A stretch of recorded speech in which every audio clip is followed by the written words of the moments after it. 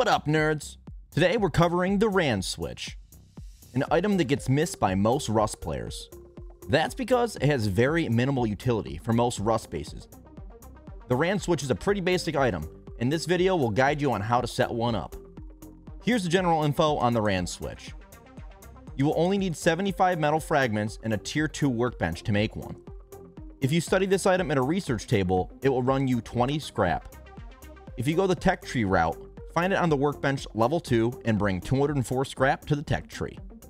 Also, a quick mention, a lot of you watching are not currently subscribed, so once we hit 2,500 subs, I will be doing a $150 giveaway to subscribers only.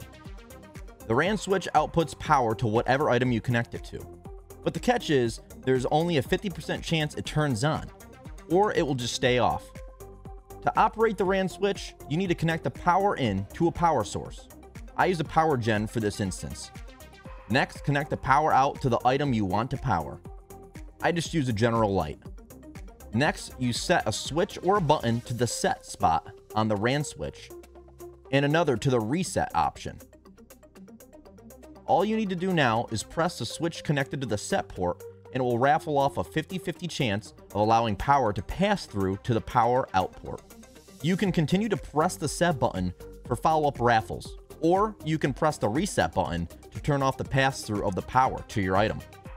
The only use of this item that I can come up with is a trap base or some level of a puzzle or trick base. This item, in my opinion, is basically just for fun and not very conventional.